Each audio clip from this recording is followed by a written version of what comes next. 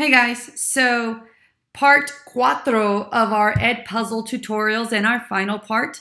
The last thing left is to showcase the Gradebook feature, which is my favorite feature.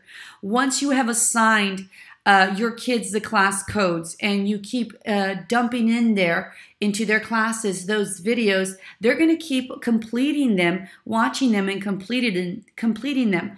And the way you find out if they have or have not is you go to your Gradebook on the top right corner. Here on your Gradebook, you can have multiple classes, but because I just created this account, I only have one class. And so, but if you did have several, this is where you would navigate through them. And 2 kids have already watched the video and completed it, and it's been graded, which is my favorite feature of it. So Beatriz Gonzalez got a 75 on it, and Sarah Solis got 100. So here I would have all my other videos that I would assign to them, and this would be their individual score. This would be their average of all the videos. And I can...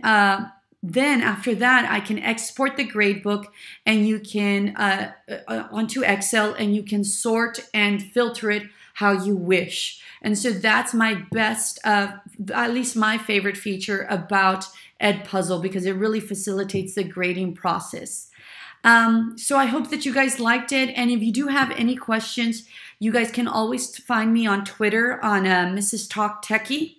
In addition, if you do decide, and I hope you do, to create an account, I would greatly appreciate it if you would use my referral code so that I can get more space. This is my referral code, EZCYCM.